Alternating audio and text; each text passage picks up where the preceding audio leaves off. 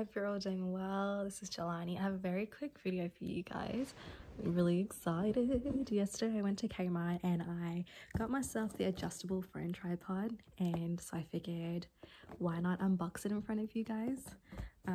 So I already took it out of its box, so it's pretty much in here. It's this little bag here, and the first thing, it's so light, like literally so light.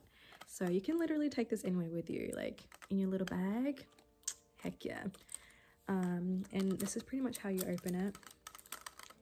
And with this, because with the box it doesn't even come with instructions, so I'm gonna really walk you guys through it. So this is what the box looks like. So it kind of just shows you what it has. And the thing with this is you can extend the legs. So what you need to do is you need to take them off. So the sides will come off like that. And I believe it's 100 centimeters. So I think I have all of them, so you can extend it out like that. I'll show you guys in a bit when it's on the ground, but for now. And then for the top part, what do I do with it? So this thing here, this is where the phone is gonna connect to, and you will connect it to this part here. So you see that? Yeah.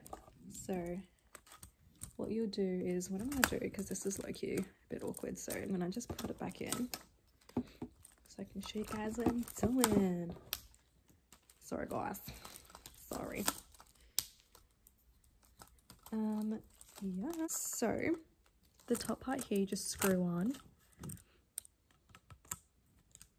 and it's pretty good. It's pretty flexible, because what you need to do is from the inside you actually have to tighten it.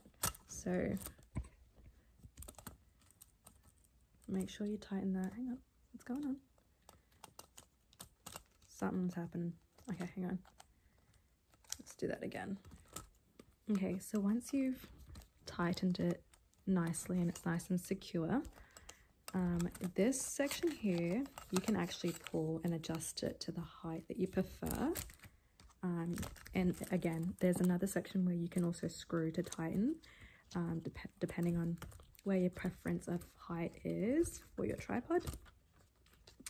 So say I wanted it this height, I'll just screw it on, and you'd want to do it clockwise. Okay, so once you've tightened it, everything's secure, the rotation is a whole 360. And the thing with this is, once you place your phone in there, you can do it, you know, landscape or portrait, however way you prefer it. Actually, let's put the phone on now and test it out. So how to put the phone on there, just pull this back down. Oh, I also forgot to mention they've got the spirit level on there, which is good.